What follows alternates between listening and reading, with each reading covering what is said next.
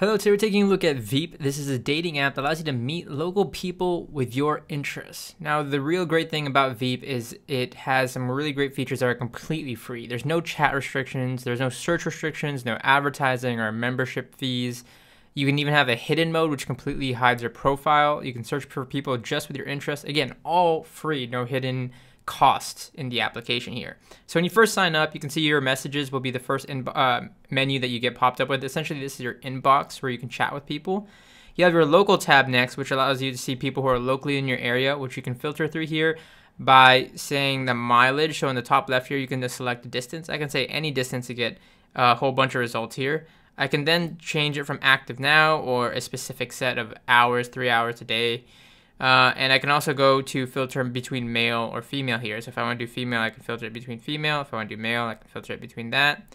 And then from there, you can select interest. So for example, if I say dog lover, happy, or traveler here, it narrows down people who have this specific interest. Again, you can do it with either gender here. So that's the great thing about the application. You can really specify people who are not just local, but people who are interested in the same thing that you are. So it could be traveling, it could be dogs and pets, it can be, a swimmer. So you can just kind of find people in your area who are interested in the same things that you are. Next to that, you have the feed. This will be your local news feed. So this will show people who post certain things here. As you can see, you can even go ahead and hit the top right to go ahead and post your own status, photo, and or question out here into the feed. You can click on notifications here to see any notifications. If you get anything on your posts, comments, so on and so forth, you'll see that all there. And then last but not least, you have your settings page. So you can see here under settings, you can go ahead and view a couple things about yourself. You can view your own profile here. So you'll see your profile information here.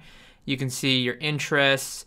You can adjust photos. If you have any photos, you can upload them directly from your phone. You can put in your About Me for your profile there. And then you can also go about here editing that profile like I mentioned. You can adjust your push notification settings. You can see your blocked users.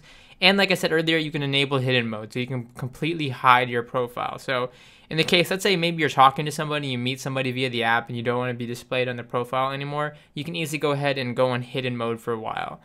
So again, this is Veep. Keep in mind it requires your access to your location. That way they can display people around you. It's a really great way to meet local people who have the same hobbies and interests as you. Completely free and easy to sign up. You can find it in the App Store today.